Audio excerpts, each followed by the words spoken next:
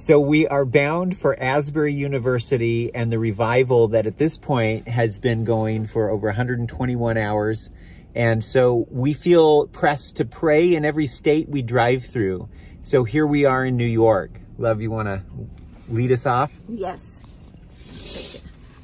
So we are asking you, Lord, to forgive here in New York City for the sin of the city, to forgive those who are rebellious, to forgive the sexual immorality, the greed, the pain, the abortion, the murder.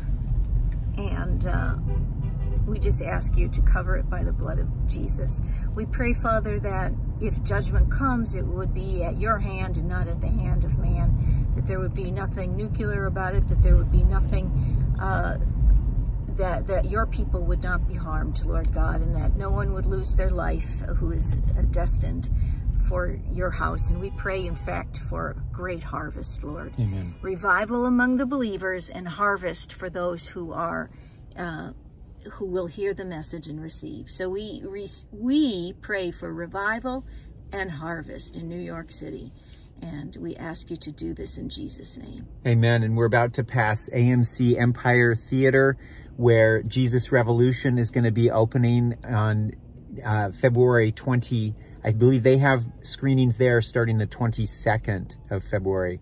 So, Lord, we just pray, Father, that you would use this film, stir up what you're doing in Asbury around the nation, and here in New York City, Father, we pray that many would flock to Jesus Revolution.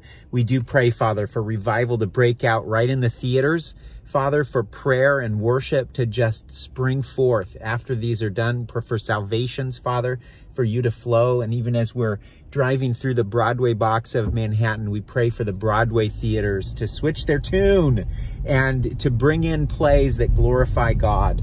And we pray it all in Jesus' name. Amen. Amen. And Lord, we do pray for repentance, Lord. We know that no revival is complete without repentance of sin.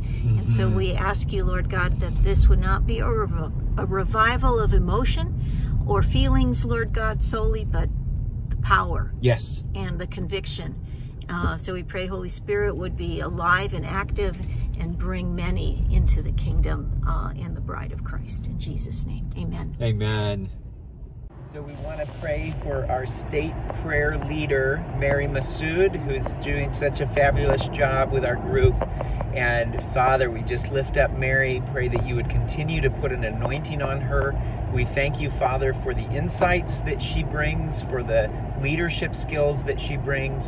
And Father, we just pray that you would continue to ignite our New York prayer team, especially as we're gathering new people every week.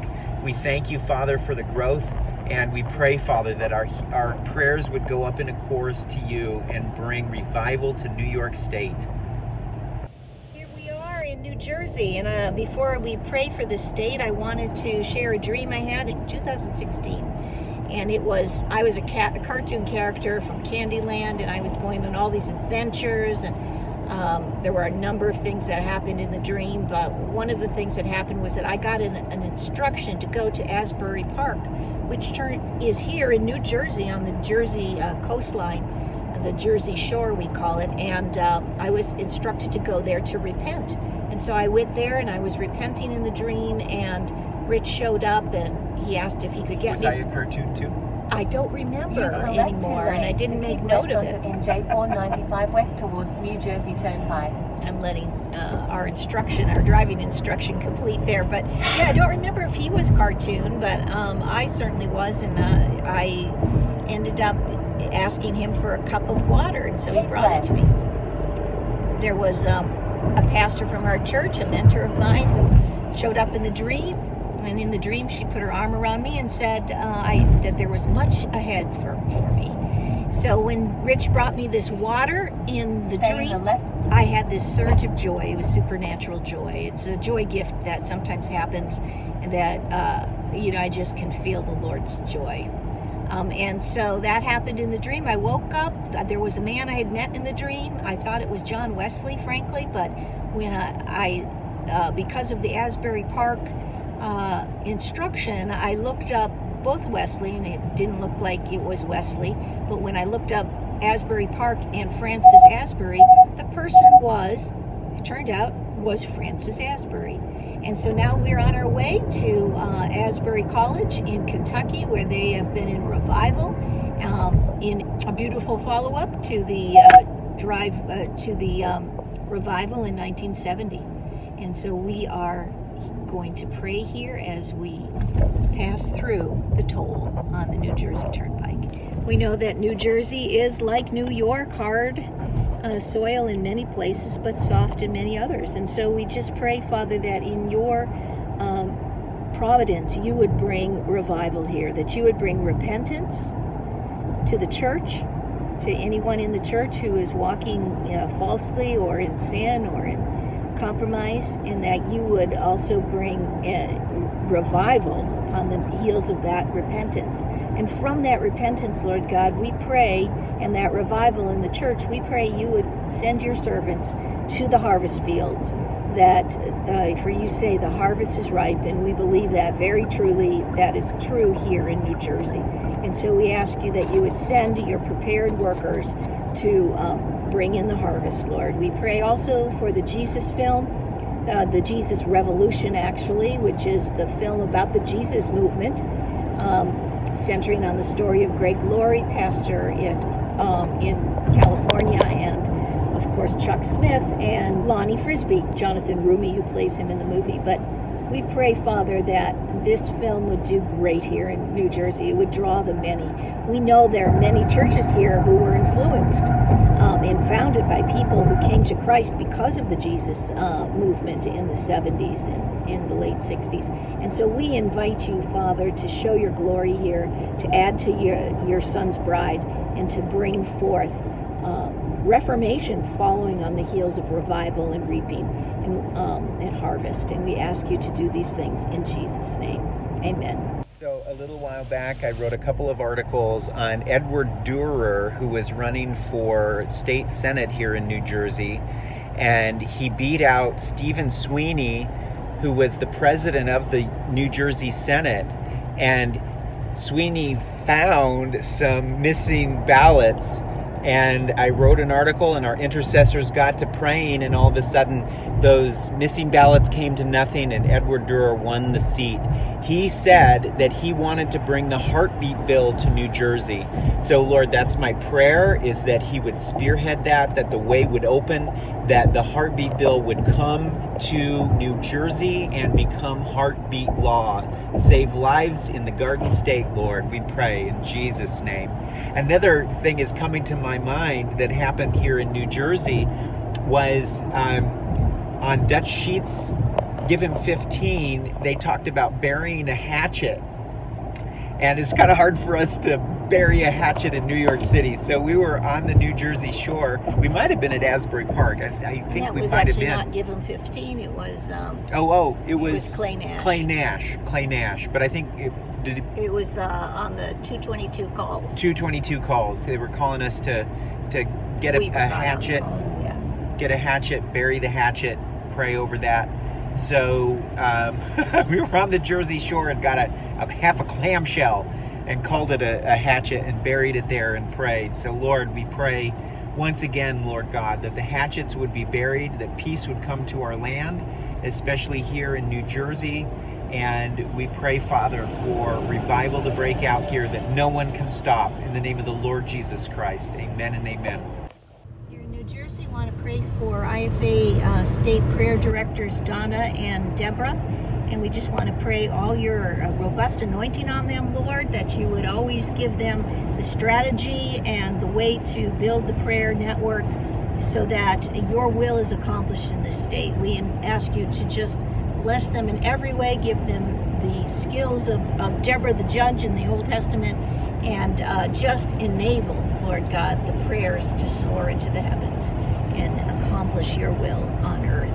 In Jesus' name, amen. We are now in Pennsylvania, and the state prayer leaders are Bill and Betsy West, who were with us on Headline Prayer Live before it was Headline Prayer Live, back when it started as Pray With Others Live, and originally even on a phone line before we had the webcast. So Lord, we lift up Bill and Betsy. We pray, Father, that you would anoint them flow through them in this state. Use their leadership and their insights, Father, to do a mighty work in this Keystone State. We pray for Senator Federer, who is having troubles communicating, Lord. We just pray he would turn to you. We pray for his salvation and sanctification. We pray that revival would spread like wildfire throughout this state. Where the Liberty Bell rang, let freedom ring, Lord, we pray. And we pray, Father, we're going to start praying for the Let Us Worship events that are going to be happening in all 50 capitals. We pray, Father, that many would come from the north, the south, the east, and the west to spark revival here, Father, through their worship, Lord. May revival break out, Lord God, all over this great state. And Father, we just found out that there is a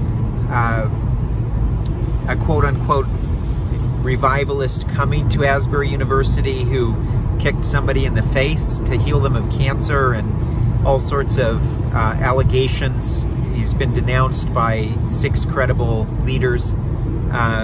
Father, we pray he would not take the stage. We thank you for the report that people aren't just able to take the stage, that that is being shepherded by the right people here at the campus, soon to be here. And we pray, Father, that as he walks in, that you would just heal him of the sexual, I think, addictions that he might have, Father. Whatever's going on there, we just pray for your healing, Lord God, when he walks in the door, that he might have a restored ministry, that you might use him for your kingdom's glory, and that nothing would be allowed to stay in him that would take the kingdom in a wrong direction, Father, that would take individuals in a wrong direction. And we thank you, Father, for the vision we heard of Dutch Sheets when he was preaching right after 9/11 in Boise, Idaho, I think.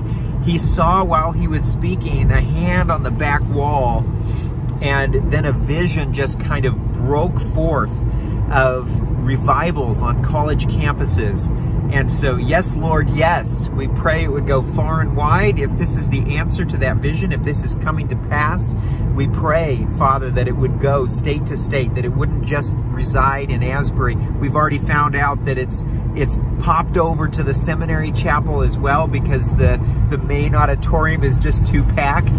So, Father, we pray that that would spread state to state as well, that people would just meet and not be able to leave your presence. We just pray, Father, for a holy shaking of our nation, that many would turn back to you in this hour, and we pray it in Jesus' name. Amen. So we're now in Maryland, and we notice that the prayer leader is Karen Hatfield. I don't know if she's related to the great Mark Hatfield, who was a senator in Oregon when I was growing up, but he was a kingdom-minded politician, if ever there was one. And may I say, Senator Hatfield was instrumental in the first prayer, in getting the National Day of Prayer recognized. He was connected with Derek Prince and John Beckett and those who were involved with the founding of IFA. There you go. Which is Intercessors for America. And so, Lord, I just want to pray for more people to rise up that are kingdom-minded into politics, Father. And I pray that people will stop telling people that you can't be a Christian and involved in politics, because if we're not involved, we are running away from God faster than anything. So, Lord Jesus, I just pray you would raise up people to take the mountain of politics in America. And now West Virginia. We just drove into West Virginia. We'll have to look up who their prayer leader is, but I'm just going to keep praying for West Virginia, Father. I had a performance here and stayed with somebody from Liberia. They have a connection to liberty, and here we are in Black History Month, and in my play, I Dreamed I Was Free, which tells the story of Quaker abolitionist John Woolman, who spoke against slavery 100 years before the Civil War in America. And I included a line in the Liberian language, Na ilwadli kama, which means Papa, I love you, if memory serves. We pray, Father, for liberty. We pray for liberty far and wide. We pray, Father, that people in the African American community would come to you in droves, that those who know you would rise up and operate in your spirit, and those that don't would be drawn in. And we just pray, Father, for a mighty revival in the African American community. In Jesus' name, amen and amen. So we looked up the state prayer leader, Donna Rollison, and Father, we just want to lift her up. We praise you, Father. We think she might have been at the Policy and Prayer event in Washington, D.C. last fall. And so we pray you would stir up everything that you taught her there, get her excited, to get her group excited, to pray for this great state. The state motto is "Mountain men will be free." Is that right, Joyce? Mountaineers are always free. And there we're praying for liberty, and I had this connection to Liberia here in West Virginia. So we pray, Father, for liberty to reign across this great state. We pray for the Sean Foyt event at the Capitol, the Let Us Worship event here, that it would be robust, that many would come from the north, the south, the east, and the west, and proclaim freedom across this land. In Jesus' name, amen. Kentucky! We made it to Kentucky. We didn't drive all night. We took a stop. We were tempted to drive all the way to the auditorium and just walk in. But we've got our webcast this morning. I hope you all can join us, either live or later on. You can find all the details at ifapray.org/watch. So Lord, we just pray for the rest of our trip, the last 2 hours here. We pray, Father, that you would keep us safe on the road, that we would neither harm nor be harmed. And we just pray, Father, for this revival that was already brewing before the Asbury revival went long. There was a church about 2 hours away? Something an hour or 2 hours away from Asbury that was going and going like this as well, right in their church sanctuary. And so there's just a spirit of revival in this state already. And Lord, we just pray into that would grow. And Father, that it would just spread like wildfire throughout the state and then beyond. Father, we're hearing reports of other colleges where their prayer meetings are going long, 8 hours long and more. So Father, just do a mighty, mighty work in this land. We need revival here today, Lord. In Jesus' name, amen. So most mornings I have been calling into the Asbury University switchboard to see, is the revival still going? And now, after 144 hours of straight revival, I can just walk in the door.